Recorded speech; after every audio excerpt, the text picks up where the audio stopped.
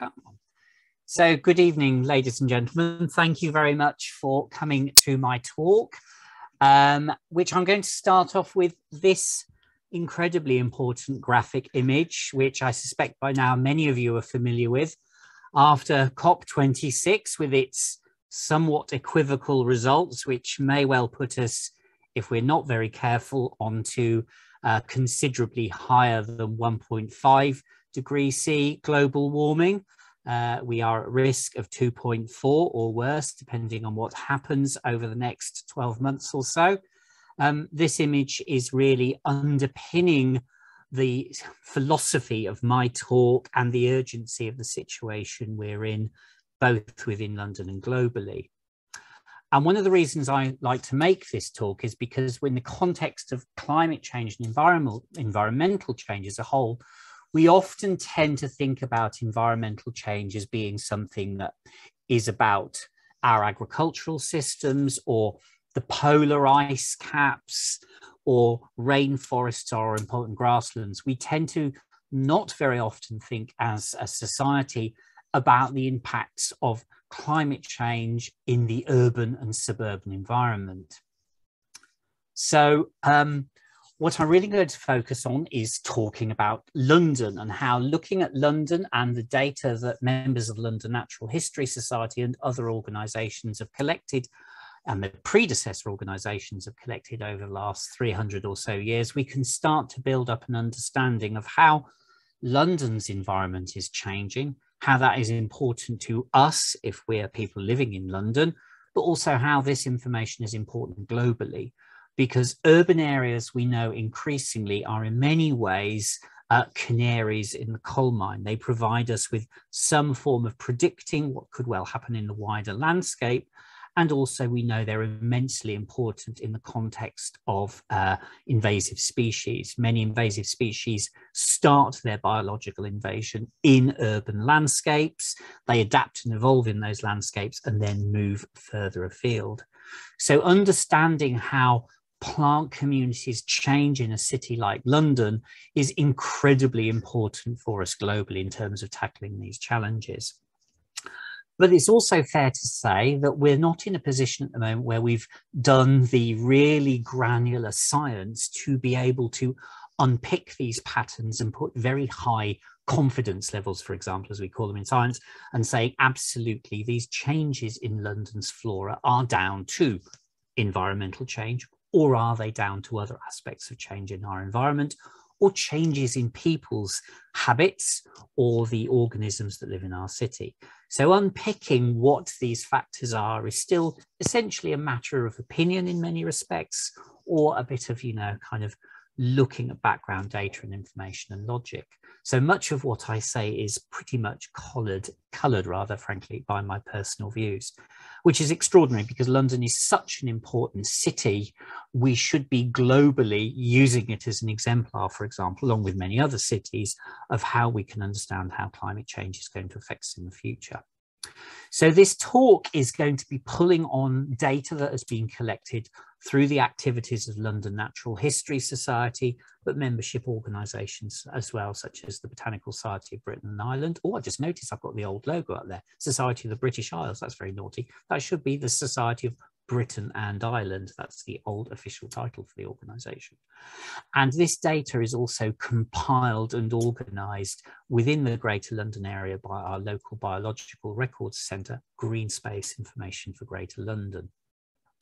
Now, many of you are very familiar with this image. Many of you are actively involved in recording plants or invertebrates or fungi, for that matter, in the Greater London area. So you'll have an understanding of this, but I suspect some of you will not be familiar with this curious map in front of you.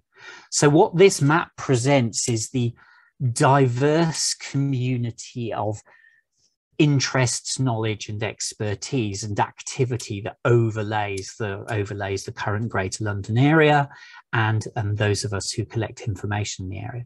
So the red outline we can see right in the middle is the current boundary for the modern Greater London, the City of Greater London. The historic City of London originally started off really in this little nub in the middle here and gradually expanded through the 19th century. Now, behind this red line of the current Greater London area, we also then have this large circle. And this is the recording area of the London Natural History Society, which is often turned into diagrammatic form as a polygon, which you will see much more of later on through this talk. Now, the recording that London Natural History Society does in Greater London and the adjoining counties also in itself overlies other activities, principally the Botanical Society of Britain and Ireland. So each one of these unnamed and anonymous geographic areas are the vice counties system that we use today. So this area that covers much of North and West Greater London is my vice county. This is the vice county of Middlesex, the no longer functional extant county, and these then overlap with the other adjoining vice counties. So this is the county of Surrey, this is West Kent, and East Kent is over there. And these recording units have been in existence since the mid-19th century. And that stability of recording on a national scale is one of the reasons that Britain and Ireland are such powerful tools for helping understand change in the environment, because of this long history of recording biodiversity in our islands.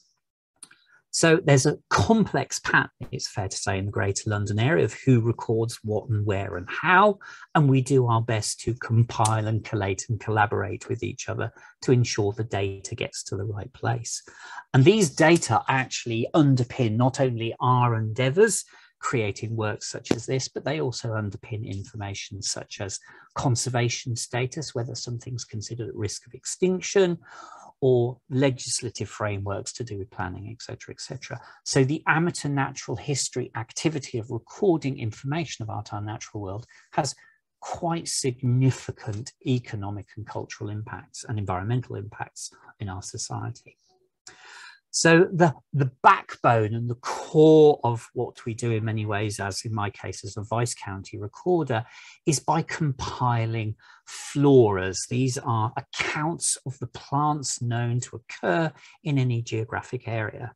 So in my case, I'm terribly lucky for the county of Middlesex that I have predecessor or recording floras for my county. Most places in Britain have got a long history of people creating, oh naughty me, of creating floras for their geographic areas. So in the case of Middlesex, we have Dougie Kent's flora work that goes through from the 70s up until the early 2000s. And you will have heard momentarily Rodney Burton speak to me. And Rodney Burton is my direct predecessor in this historic sort of continuity that we have of recording plants. And these floras are full of data about where plants were found, but also their status. So it's not only just point locations about where something is, but qualitative information about how a plant is doing in many cases. So this information is incredibly valuable for understanding change in our environment. And the most recent iteration of a sort of full flora that covers the time that I will start talking about is this particular one. This is Rodney Burton's Flora of the London Area. And this was a book produced and edited and compiled by him on the back of and driven through the activities of the London Natural History Society's amateur recorders through the 60s and early 70s. And this work is pretty much to this day still very, very relevant, despite being published far back as the 1980s. Now, one of the things about a county flora is on average, they take well over 20 years to produce. These are long, thought through, constructed and data compiled activities. They are a lot of work, coming back to the comments I just made a little bit earlier on.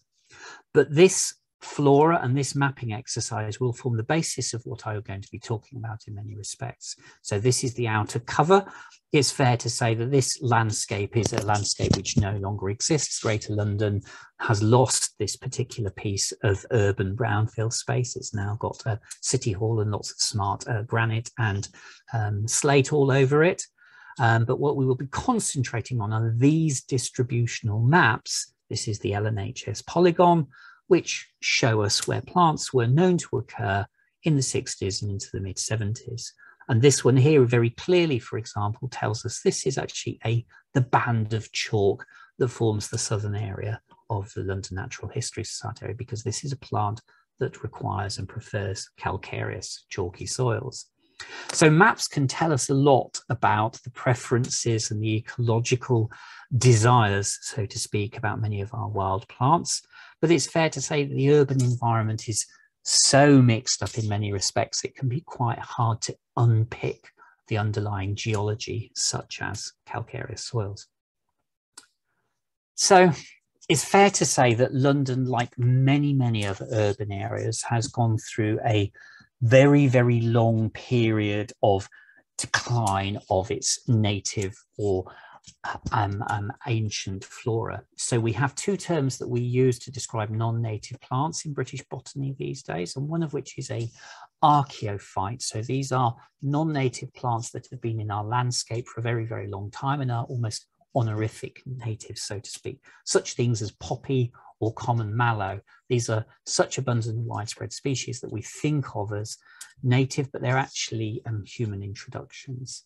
So both archaeophytes and naturally dispersed plants, which are the natives, such as these two species, have gradually declined over the last 400 years as urbanization has occurred.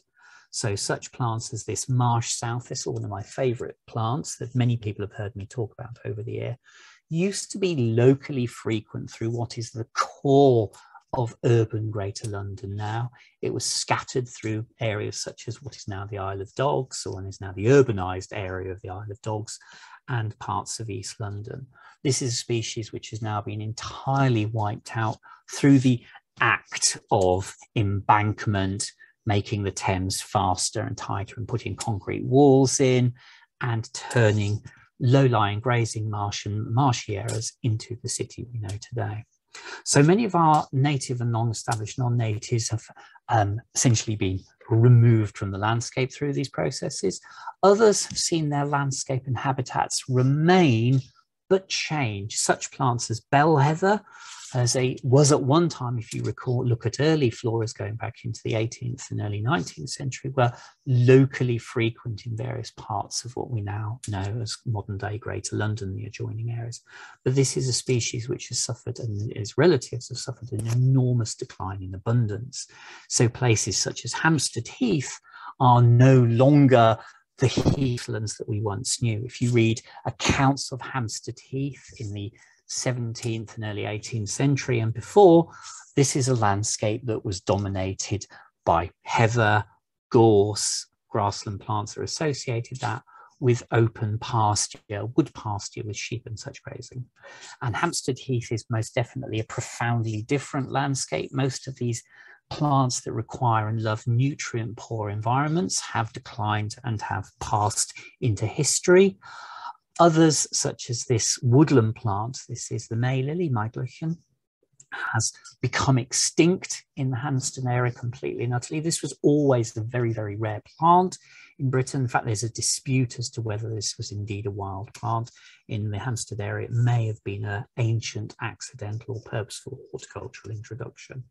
So we have seen profound change in our heathland and woodland plants. Plants such as wood anemone persist in certain parts of Greater London, but in many cases these plants are quietly biding time as they gradually glide into extinction, because many of London's woodland areas are frankly in suboptimal conditions, and whilst they may have populations of wood anemone, they're not doing very well, and many of them are being adversely impacted by heavy footfall from humanity and also from nitrogen pollution in the form of cars, airplanes, dogs, etc., etc. So many of these plants are still with us, but they are frankly suffering death by 1,000 cuts, so to speak.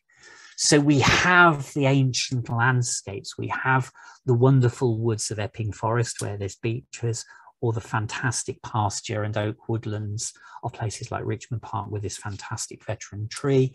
But the infrastructure and the diversity within them is to varying degrees. And we've just heard very interestingly how some of the fungi are doing relatively well in there.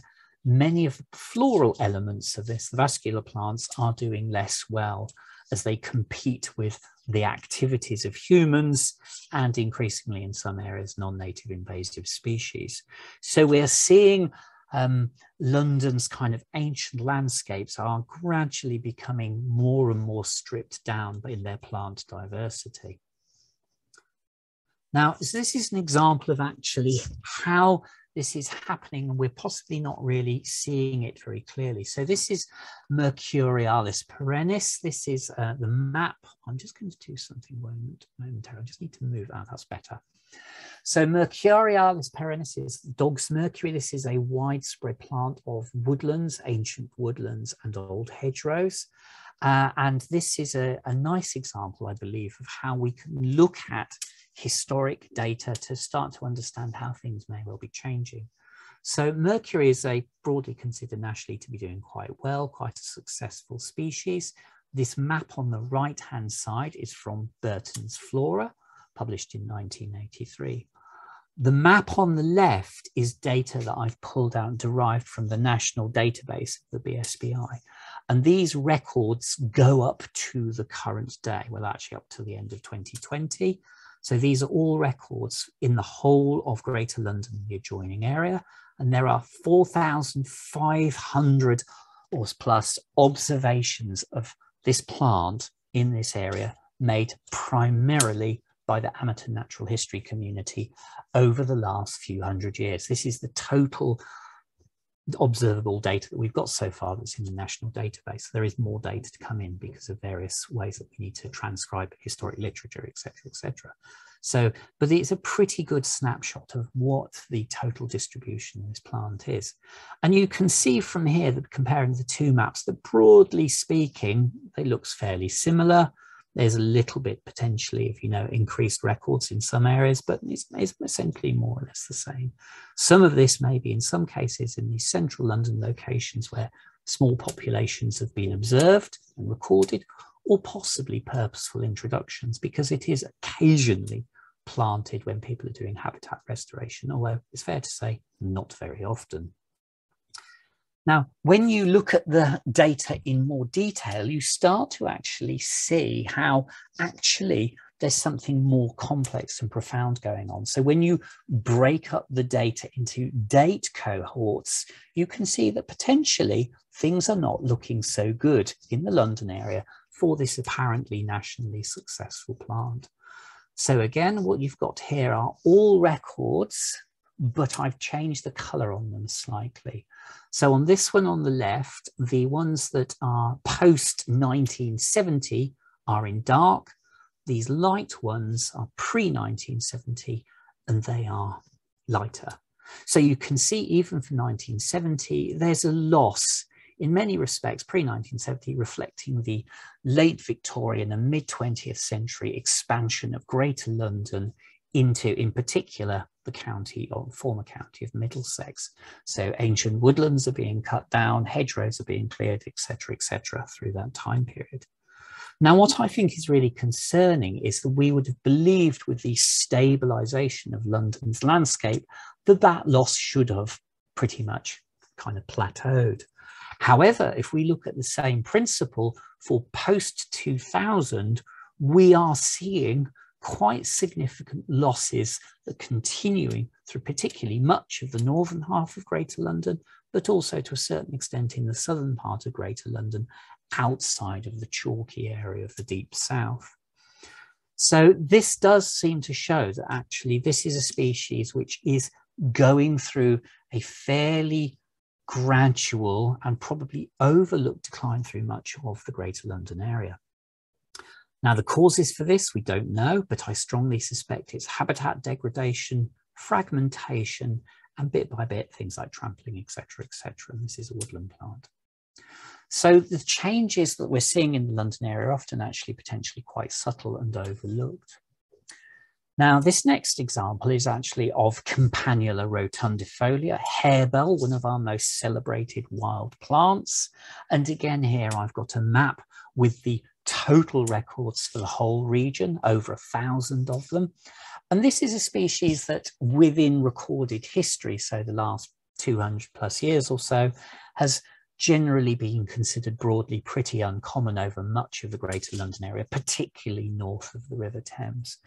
Nationally, up until relatively recently, this was considered a common plant, but it appears to be going through quite a catastrophic decline over much of lowland England, and has been listed as potentially at risk of extinction if it continues in the way that it is going on a national scale within England. Thankfully, populations in Ireland and Wales and Scotland are doing better, but the picture in England is broadly pretty dreadful for this species. Much of this is likely to do with pollution impacts as well as direct habitat, because Campanula rotundifolia is a small plant. It doesn't tolerate competition.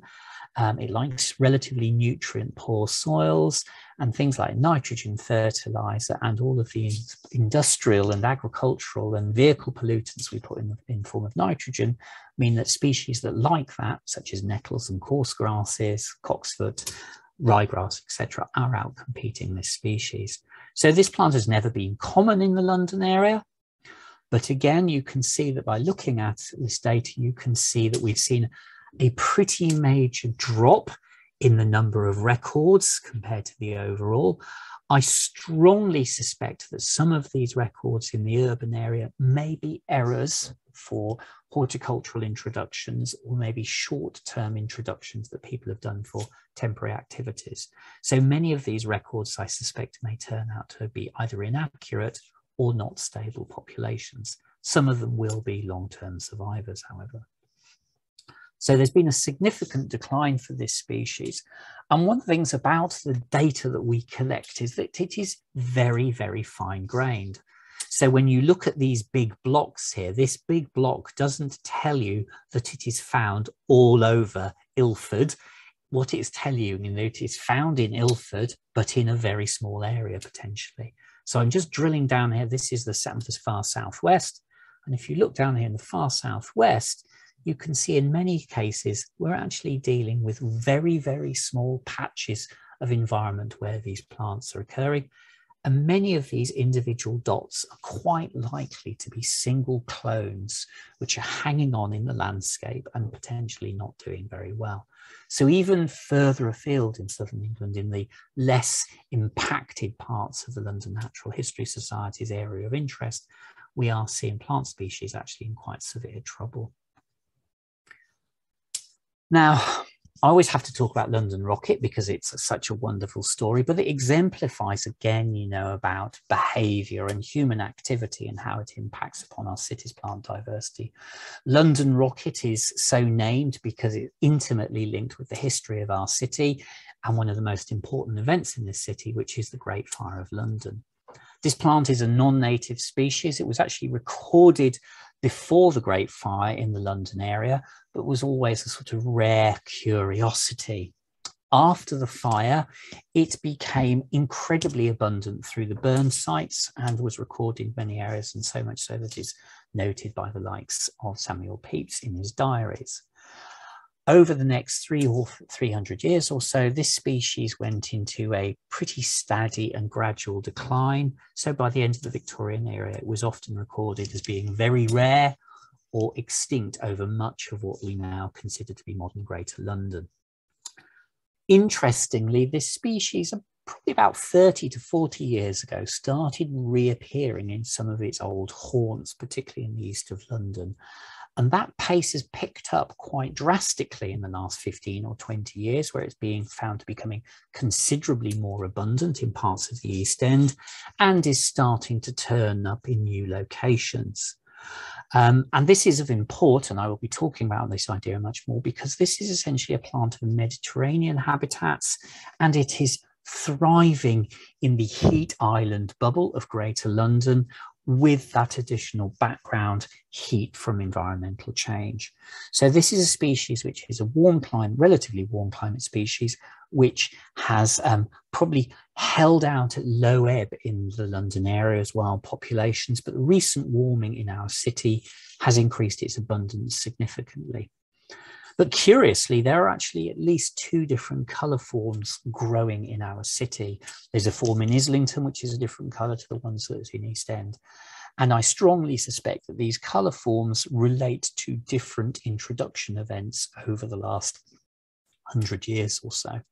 So we're seeing quite a complex pattern potentially of long-term survival in parts of the East End and around the Tower of London, with augmentations from new sources in the 20th and 21st century, which I will come back to a little bit later on. So I talked about one great event in our city. Now we'll talk about the other key fundamental part of our city's history, which massively affected our urban plant diversity, and that was, of course, the Blitz.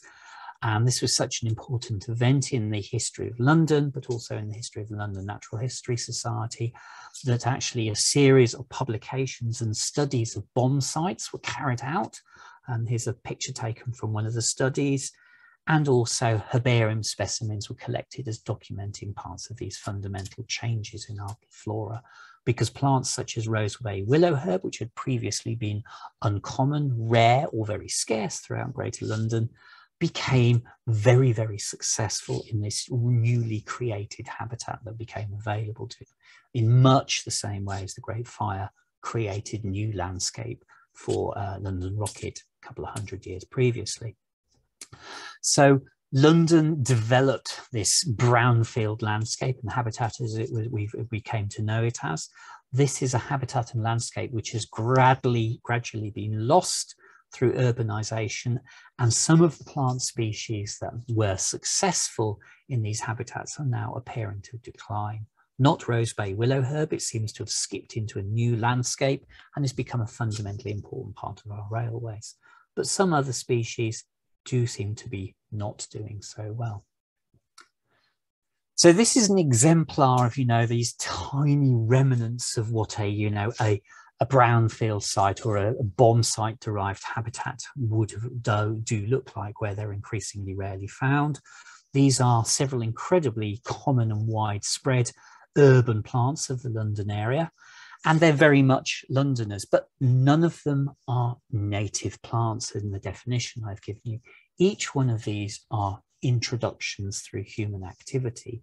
So common mallow in the background and mugwort are both ancient introductions. They are archaeophytes. They were introduced through our Neolithic ancestors' agricultural activities over the last few thousand years. Hirschfeldia, this yellow plant here on the left-hand side, is now London's most successful member of the cabbage family, particularly in the inner London area. And this is a species which, with a much, much more recent introduction, I can't remember the exact data when it was first recorded in the London area, but broadly speaking, this is a plant which has made London its home since the era of the Blitz, and has continued to be widespread in new habitats that it has found. So again, looking at the data, you can see actually how even for many years after World War II, into the era of the LNHS recording in the 60s and 70s on this map on the right-hand side, it remained a relatively scarce plant of the Thames corridor. You can pick up the hint of the River Thames winding through here, and also the urbanised parts of the East End and the heavily affected bomb site areas. Now, again, if you look at the maps for today, in that period between the 1970s and now, we've got several thousand records have come in, because this plant species has gone through an explosive range increase in the Greater London area and is moving out quite rapidly into the suburban and semi-suburban quasi-wider landscape environment of southeast England. Hirschfeldia is a European native plant. It probably would have got here if it hadn't been for things like the last series of ice ages, but is definitely a species which has become very well established and is actually ecologically probably really quite important, although I'm not aware of any studies from an entomology point of view about its benefits. But being a member of the cabbage family, I expect it's quite valuable.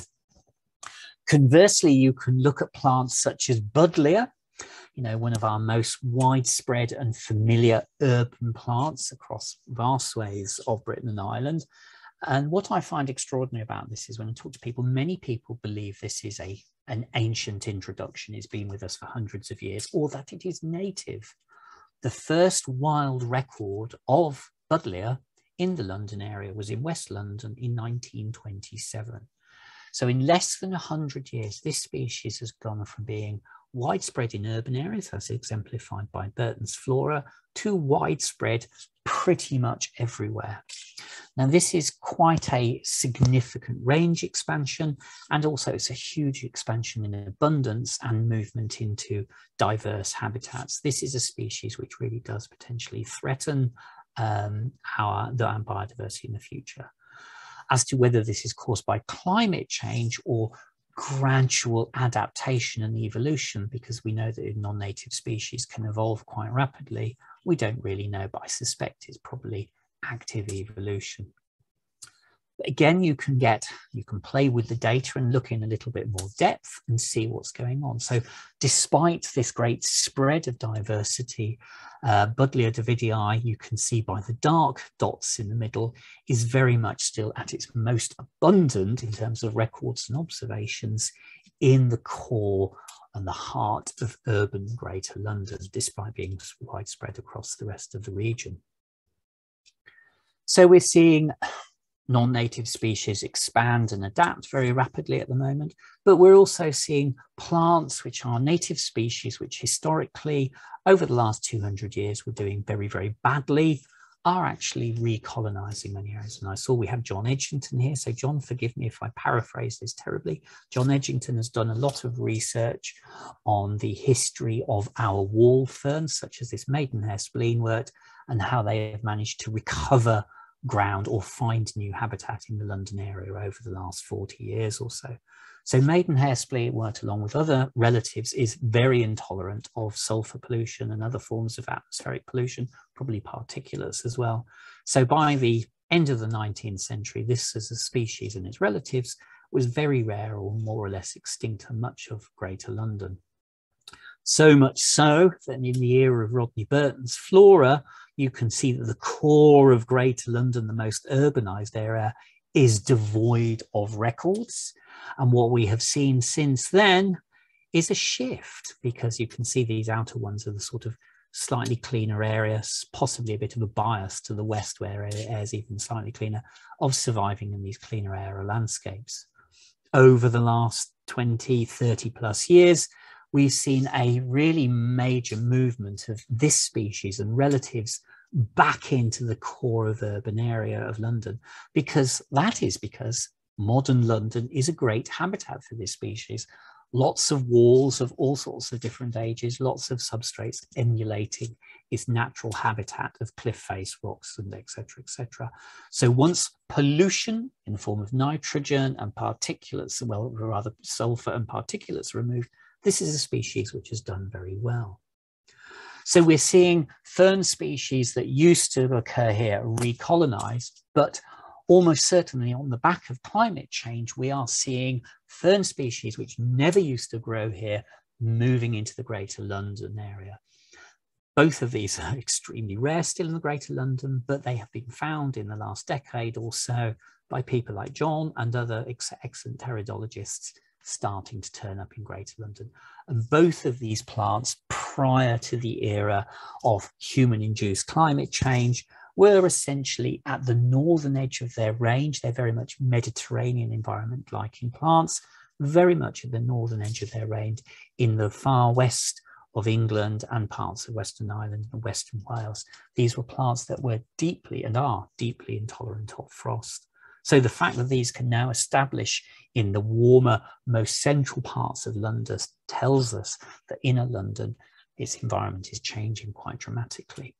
These are not species that have been introduced by horticulture. They're not really grown, despite their great beauty, particularly for this spleenwort here. And in the case of Asplenium marinum, they're extremely difficult to grow. These have blown here as spores, probably from the far southwest of England. So long distance dispersal by spores has finally been able to result in establishment because the climate has changed. And the lizard orchid is the classic example within the world of orchids. I suspect some of you may have heard about the discovery of a new orchid species on a green roof.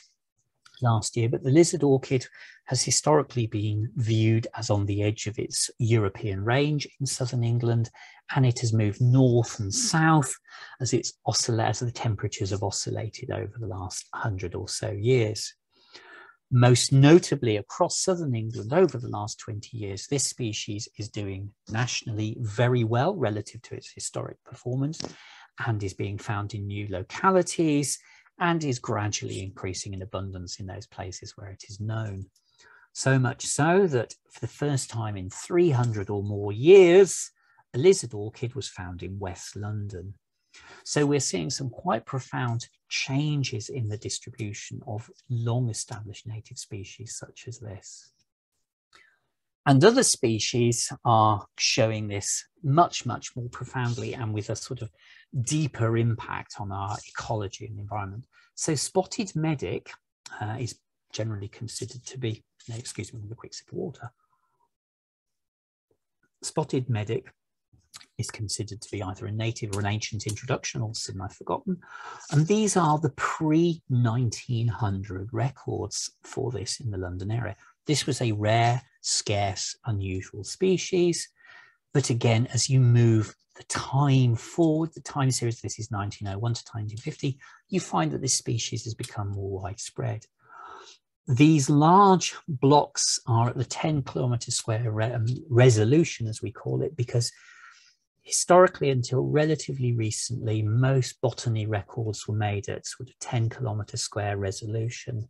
Increasingly now, we're trying to record at a much, much finer degree of resolution. That's why you've got these smaller squares here. So again, you have to bear in mind, this is not a record where the plant is found across that whole area. It is probably maybe a singleton record in or small patches of it in 2 or 3 of these areas. So this is a species which is gradually spreading through the 50s, and then into the 1950s and 80s, it really starts to consolidate its abundance and distribution in parts of southeast London and the adjoining area, but also in parts of the Thames corridor with a couple of other areas. And again, once more into the 2000s, or heading into the 2000s, you see greater entrenchment and expansion in this area, and then bang. And this, I think, is one of the things that is really profound about many of the maps I'm looking at.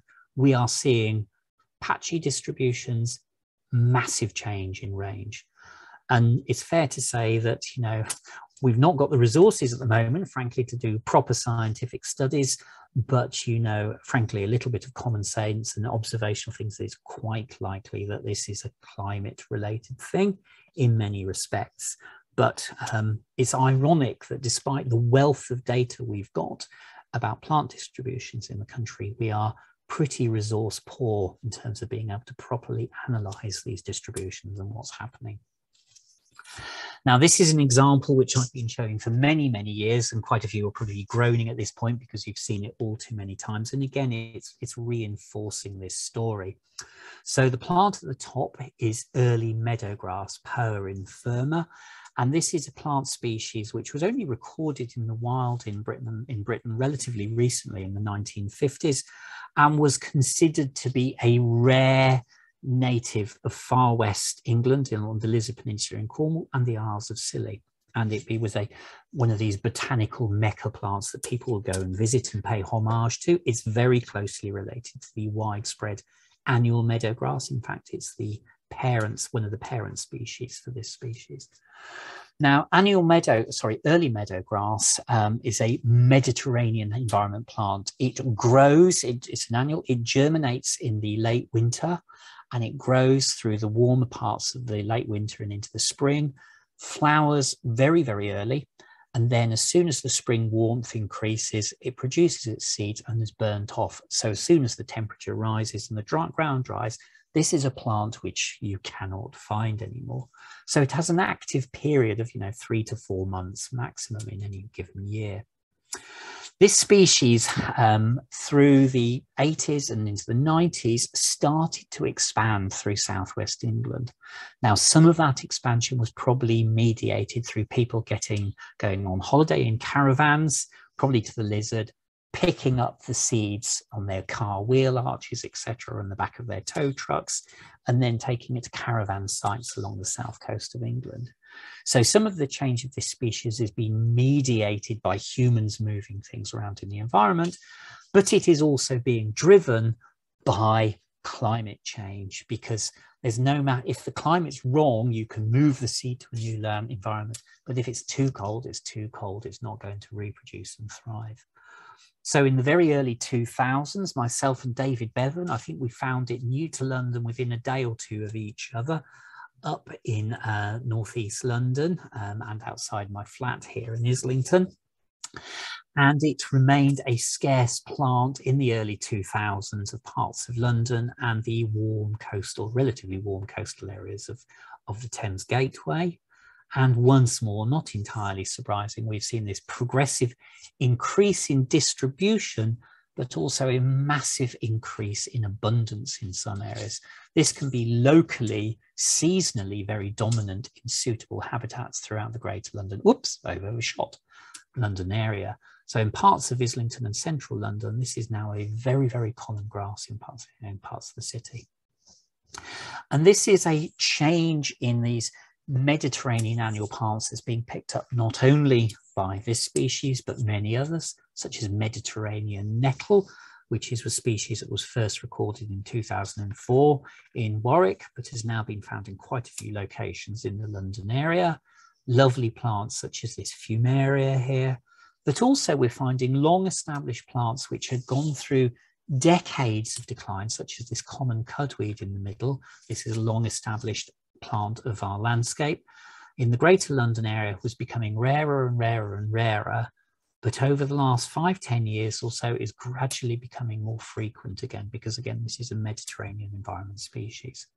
So we're seeing widespread success and advance of many Mediterranean ecosystem plants, such things as this ivy broom rape, which still remains scarce and scattered, but are gradually becoming more and more frequent. And I'm going to skip past this because I'm taking too long, because I've been very naughty, because I get overexcited as usual.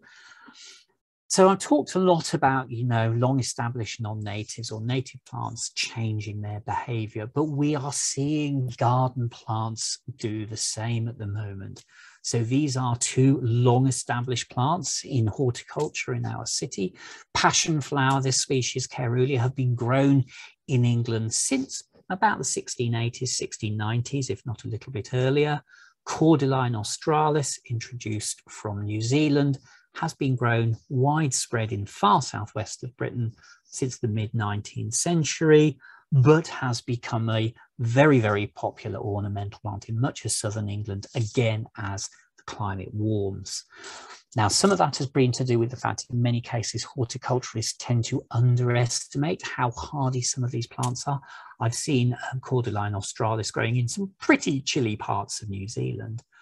But a thing that is really starting to happen is this is a species that we're now finding quite regularly self-sown seedlings growing in parts of urban London. And this is partly because there's enough of a population growing in gardens. It has increasingly become a bit of a garden throwout. Gardeners tend to, when the flower spikes are finished and the seeds have set, throw them over their garden wall. Sometimes they end up in the River Thames, and I've seen them rafting down the River Thames. They get caught up on strand lines, and I've seen this in several locations of them, and then you see bands of seedlings growing on the strand line. So this is a species which is starting to establish on the banks of the River Thames in various places through this shift in human behaviour, but also shift in climate. And passion flower as well, despite being with us for 300 years, is now beginning to jump the garden fence and regenerate in the wild all of its own. This is one of the classic invasive species changes that is going on that myself and other people are increasingly concerned of. Tree of Heaven has been in British horticulture since the 1760s, and for most of that time has been a very well-behaved species that rarely produced fruit and seed, or not much, and even rarer produced seedlings. That has changed very, very significantly. So in the era of Burton's Flora, it was found as the occasional seedling in the urban area, was recorded every now and then, but was a rarity to see these seedlings.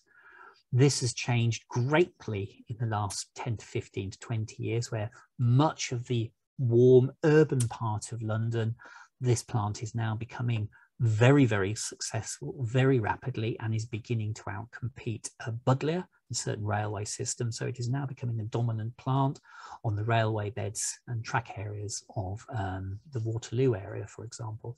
This is of considerable concern for all of us because this is a species which has negative impacts for human health potentially, and it is ecologically very, very damaging as well as infrastructurally very damaging. So this is a species which if we'd have looked at the botany and the biodiversity decades ago, we could have started to actually make some real predictions about what was going to happen and what actions we should have taken a long time ago.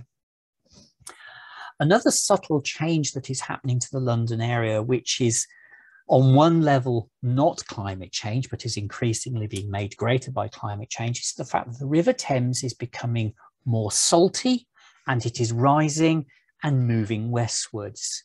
And as a consequence, many plants of salty coastal environments and seaweeds, for example, are migrating further up the River Thames and are being found in areas such as Erith, etc., where they have never been recorded in the past.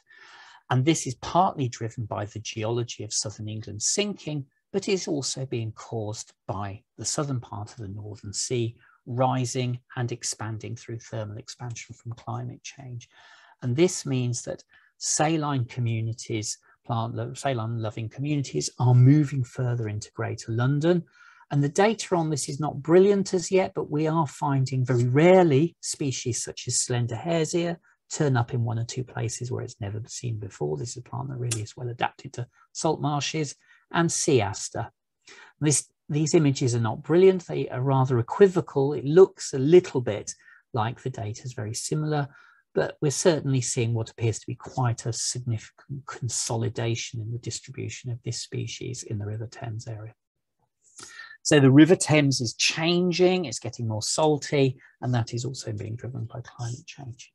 I just wanted to put these three up because I'm often asked, people in urban ecology, what things should they be planting in their garden for wildlife? And these are three of the best for us in the Greater London area.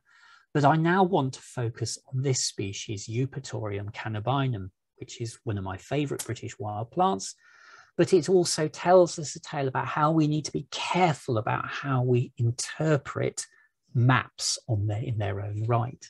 So again, if we look at the mapping data in the historic period, these are early records. Naughty me, I haven't put this up there. This is from, I think, pre-1910, I think. It would appear to be a very rare plant. And then if you look over to the right, you'll see that this is a species which is relatively widespread but patchy in its distribution. Unfortunately, this is essentially a data artifact because what data has been moved from historic literature, other pieces of information, has not quite made it into our databases. So if you go back to the historic accounts, the qualitative information, you can start to build up a better understanding of what actually is going on for this plant species. So for example, Gibson's Flora of Essex says quite clearly, broadly speaking, it's uncommon over much of Essex, but in the Halstead area, it's common. Hatfield Forest, it's abundant, but in the Stratford area, it's rare. Whereas Brewer, 1863, frequent throughout the country, and again, the county apologies, which really shows how erroneous this data is at this point. Then if you go to Middlesex, rather rare, and that's probably a thing that could still be said today. This is still a pretty uncommon plant in much of Middlesex, although it's becoming gradually more frequent. Hanbury and Marshall for Kent in 1899, common in all districts. And Burton's Flora from the 1980s gives a pretty good summation, a fairly common plant, and I put square brackets in some areas. So we have to be careful about interpreting this data, and looking at the historic accounts can give us a better understanding of what's going on. And I've just got one or two last final images to show within a national context how profound these changes really are. So round-leaved geranium, here again on the pre-1950, has been patchily distributed across southern and central England, always quite scarce. When I first started botanizing in the London area, it was certainly in North London a plant that I would have been very excited to see. But it is fair to say over the last 15 years, it has consolidated and become really quite widespread over much of Greater London. And this pattern has been picked up nationally. This is a plant which has increased hugely across much of England. But even more so, you can see with this other species, water bent, which is often described as one of the most rapidly expanding plant species in Britain and Ireland, that it has gone through a distribution shift that is really quite enormous. Again, pre-1950, this, like some of the other plants I've talked about, is a Mediterranean environment plant. It likes it warm, broadly speaking. It is primarily found in these historic records, areas such as Docklands, warm urban parts of Britain and Ireland. But once more, if you move into the era of rapid environmental change, 2001 to 2021, this species has motored right across our islands in many urban areas. This is one of the most successful street grasses that you will find. So the shifts in our environment have really been, both within a London area and nationally, really quite profound. So what does the future hold? I think it's fair to say it's going to be very, very hard to predict what our urban plant communities are going to look like. But one thing I strongly suspect is, particularly with trees and shrubs, the ones that are going to succeed are the species which have adapted and evolved to Mediterranean climates. London is in many respects a Mediterranean or quasi-Mediterranean city these days. It's actually pretty warm and mild most of the time now compared to what it used to be. And plants such as holly, olive and their relatives and other Mediterranean basin plants are the things that are going to thrive into the future because they have evolved in these environments that London's rapidly becoming. So I'm now just going to say, ultimately, I couldn't have given this talk without, the knowledge, skills, expertise, and enthusiasm of the wonderful members of the London Natural History Society, both past and present. And I thank my predecessor, Rodney Burton, and all of us, those that have gone before us over the last 400 years or so. Thank you. Thank you so much, Mark. And yeah, that's a nice ending as well, to say thank you to all the people, because without all those people making those observations, making those records, we wouldn't have the data to be able to analyse and understand about these changes in our flora.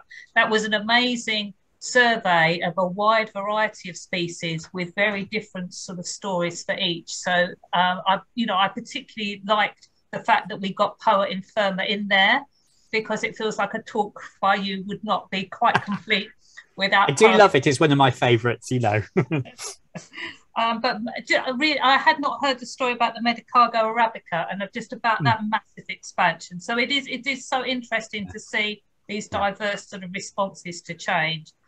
We don't have a great deal of time left for questions, but I'm going to see if we can pick up a couple of things, if that's okay. So Anka, do you want to just pick out a couple of things from the chat? We've got lots of people saying thank you, what a great talk and fascinating. You even got 11 out of 10. I'm not quite sure. Thank you. I'll buy you a drink later, or bought chocolates, whoever that was. Thank you. Okay, so Anka, have you got just one or two things we could pick up? Yeah, I mean, there's a couple of questions on data collecting. So JK was asking, do the local councils collect and collate data? And Howard Matthews was wondering, sort of related, how much are the changes due to increased recording effort? Absolutely. So two really sensible questions in there. So broadly speaking, most of the data for the Greater London area is through amateur activity. There have been contributions in the past on a London level or various local authority levels. So the data is made up from other sources.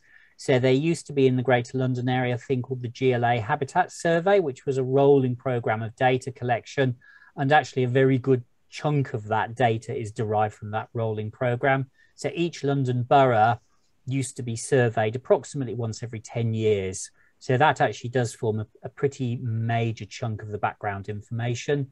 Sadly, that no longer occurs. The last GLA habitat survey happened, I think, sometime around 2009, 2010, and was then axed. So despite having this massive continuity of data historically, our sort of national and regional infrastructure is not supporting data collection.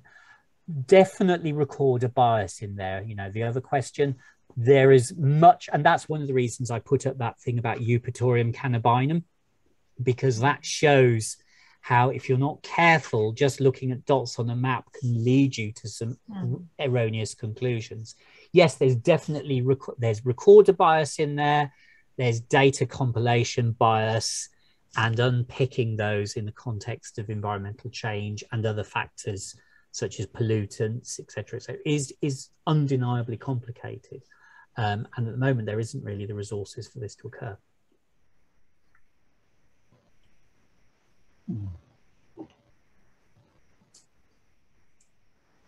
Oh, sorry, I can't hear you, Anka. You've gone mute. Muted. I don't know what happened there. Sorry about that. That was a bit odd. Suddenly I was spotlighting people. Do we have time for another question, Maria? I think maybe just one last one I was thinking. Okay. Kennedy was asking, what are the health risks of the invasive Ailanthus altissima? Fair point. So it's an overlooked thing with Ailanthus that mainly relates to people physically working with it. Ailanthus has been observed to cause nasty scarring and blistering, akin to, but not as severe, it would appear, to what giant hogweed does. So there have been cases of tree surgeons working bare-chested, which is something I thoroughly recommend. That is causing, you know, when they come into contact with that, it causes really nasty scarring. So so it's a localized but potentially increasing risk, because as Ailanthus becomes has greater impact on our environment, more people are going to have to do physical management and control, because it is really quite a risk to the built environment. So yeah, thank you, and that's obviously something that we, you know, is going to need, amongst all the other things that people need to think about. There's obviously something else that's going to need to be borne in mind as well. Now, unfortunately, we are already over the one minute past, but I can see David waving at me, David Bevan. So sorry, do you want to? Yeah, please do unmute yourself and. Thank you so much, Maria. I just wanted to say what a wonderful talk, and to thank Mark very much for giving it. One little point which has become very clear to me in recent times is the effect of climate change, and particularly the heat island effect. And we've heard a lot about the Mediterranean and how London is producing lots of echoes of that. But I've been noticing a number of disappearance of native plants, I think, due to climate change and probably drought. And so, for example, I've been keeping a careful eye on Queenswood. And in Queenswood, over the last 10 years, we have lost hard fern, great wood rush, and thin spiked wood sedge. And I think that again is possibly down to climate change. I think it is very, very likely that the gradual decline in native and archaeophyte plants in London area has started through urbanisation itself, been exacerbated by pollution, trampling, etc., and is now being speeded up by CO2-driven environmental change. The losses we're seeing in abundance and populations in many habitats of London's native and ancient flora is very concerning. Thank you. Thank you.